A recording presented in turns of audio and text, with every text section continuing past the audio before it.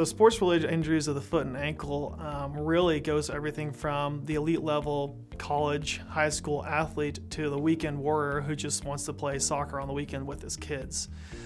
There's a whole plethora of things that come up, whether this is a simple ankle sprain or something that requires a little bit more work and discussion like an Achilles tendon rupture.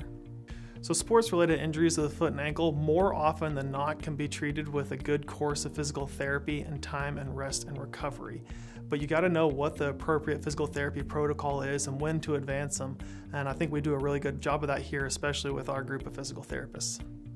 Achilles injuries typically occur when someone has their foot brought up into rapid dorsiflexion or toes toward their head. And so it puts an excessive tension on the Achilles and it eventually will fail.